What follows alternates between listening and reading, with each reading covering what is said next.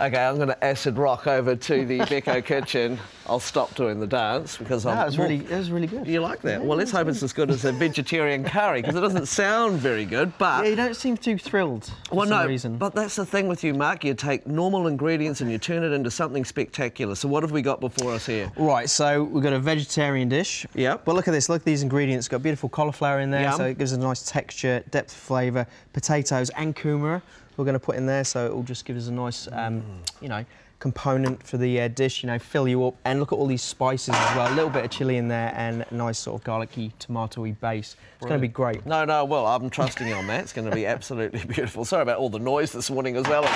In the kitchen, we're just banging everything. We're ready to go. We're looking forward to getting that recipe started soon. Great to have you with us. We're in the Becco kitchen, and that means we've got a tasty dish. And today we are doing a vegetarian dish.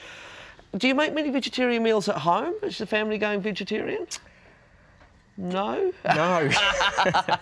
No, but this is... No, but there's nothing wrong with vegetarian. No, well, look, I did some research. Back in New Zealand, 2002, there was 1 to 2% of the population vegetarian. I thought you were going to say 1 to 2 people. Now, in 2015, 10.5% of the population is vegetarian, and that would have grown, I would assume, over the last 3 years. So definitely. It's definitely growing. It looks fantastic. Got some basic veggies, but we're going to make them taste good with that curry mix. Yeah, definitely. And you know, and I think, you know, people say vegetarian food, and a lot of people go, oh, it's not going to taste of anything, or it's not going to, you know, satisfy me or anything. But that's, you know, it's totally not true. You know, we can get so much flavour into it, and you know, we're using different vegetables there. You know, to bulk out the meal. You know, it's going to be just as heavy as or just as fulfilling as a meat curry. You know, it's tasty. You don't need to either. I mean, it's great, and summer's coming now, so it's nice to eat a bit lighter, and salads, and just eat fresh and healthy, you know? Nice work. Right, so first job. Yes, you put the potatoes in there, salt them away. Yeah, so just lightly salted water. We've cubed them up. Cut the potatoes, and we're just gonna sort of boil them for about 3-4 minutes. So we're just gonna start the cooking on the potatoes now. Okay. And now we're gonna get the rest of the vegetables ready, and we're gonna roast them. So the reason why we pre-cook them a little bit is because if we put them all raw on the plate, the other vegetables are going to be cooked before the potato. So, brilliant. Nice. So speed it up there a little bit. Right, so cauliflower. And cauliflower's great, and you know, and if you're going to make a curry at home or anything like that, like a stew, cauliflower is a really good one to put in there. You know, if you don't want it as heavy as a potato or a starch in there. And what is it about the cauliflower? Is it because they suck up all the flavours? Yeah, you know, all the flavours sort of like, you know, stick to all the outside of it. You know, it's a.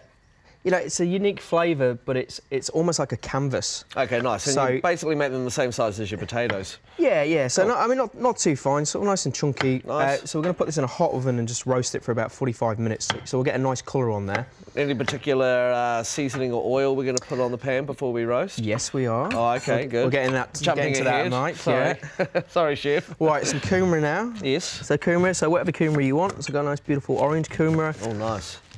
So we're just going to dice that up as well. You know, you leave the skin on, it's really good. Loads of flavour in the skin, just make sure you wash it first. Okay, and you don't need to pre-boil that, do you? No, it's really good. So kumara's a great one because you can, you know, I think it's really hard, but you can chuck it in the oven and roast it, and it, you know, it cooks relatively quick. Beautiful. Okay, nice. There's the kumara, the cauliflower. This is quick and easy, isn't it? It's going to be quick and easy for you. And it's going to be really easy as well because we're going to roast this in the oven, and we're actually going to a little bit of oil in there. Yep. Going to give it a nice little bit of salt and pepper, which you can do. Okay, I can do that. Right, and then we're going to put the actual seeds and flavours of the curry over the vegetables. So as it roasts in the oven, cooks the vegetables, it's going to toast and flavour as well. Brilliant. So a few cumin seeds go on there. Coriander seeds. Yes. So that's really good. You know, I mean, you could do this in the sauce if you wanted through the pan, you know, roast them, but this is just a different way of doing it. Curry powder? Yeah, a little bit of curry powder. You can put some turmeric in there if you want. Nice. You know. And just, you know, as we're sort of dusting over the top, you can give it a nice little stir so everything's coated. A little bit of cinnamon as well, you know, for some sweetness, and a little bit of chilli powder. Oh, it smells great. In there, you know, so all those flavours in there. Right, and then what we can do now is... You're going to put some potatoes in? Yeah, just the potatoes now, so that's just been a couple of minutes in there. They're just starting to soften in around the outside, but that's just sort of giving it a head start, and then they just go on the tray, and then we're going to whack this in a hot oven, about 180 degrees for about 45 minutes. Fantastic. And nice. and then we're going to start the sauce. OK, cool. We'll come back and do the sauce very soon. We need to get cracking with this curry sauce. Vegetarian curry is what we're doing. We've roasted our veggies. They smell incredible. Yeah, look at that. So all the spices there. The coriander's toasted and the cumin, so you're getting all those aromas. You know, the vegetables are the roasted, taking on some colour, but they're still holding the shape. But you know, they are cooked. Yeah, they look so great. All we need to do is just finish it off in the sauce. So we're going to make the sauce now. OK, so a little bit of oil in there over a medium heat, and then some curry leaves. Curry leaves. Right, and you're going to fry them. Yep. OK. And then I'm going to add some garlic as well now. So we'll just get it bubbling. And then the trick now is to, you know, once we get the garlic in there and the curry leaves, we want to flavour that oil and bring out all the flavours of the ingredients. OK, I see. So we don't want to get too much heat in there. We don't want too much colour. Just sort of like nice controlled heat to bring out all those aromas and flavours. OK. Okay. Starting to sizzle away a bit. Yeah, lovely. So we turn it down. So just for about a minute, but you'll start smelling it. Oh, it does smell delicious. A little bit of green chilli. We're just going to pop in now. OK, great. And, you know, and this is so simple. You know, it's a really simple, easy sauce. But remember, you know, there doesn't look like many ingredients in there, but remember, we've got all those ingredients already on the vegetables, which you've already done. Yeah, and as Holly said earlier, you know, it's so affordable on the pocket as well. And make use of the vegetables you may have sitting in the bottom of the veggie drawer. Make yourself up this curry. Well, it's the time to plant vegetables now. Yes, you're right, spring. Yeah, I got some vegetables in over the weekend. Nice. What'd you plant? Strawberries. OK. Might be a little bit early, but fingers crossed. You know, we've had some great weather. What else did we plant? We planted some corn, some tomatoes, just a bit of everything. You had a little herb garden in the weekend, actually. No? Oh, no, changing your mind, you forgot something. Talking about vegetables. Now we're going to make the sauce first before we put it in. Okay, I can smell the aromas coming from this. Smells great. You know, so there's a tiny bit of colour on the garlic, so you don't want to take it any more than that. You know, the chili's there, all the aromas are there. Can of tomatoes, pop that in. Okay. You know, you can bring it up to the boil now.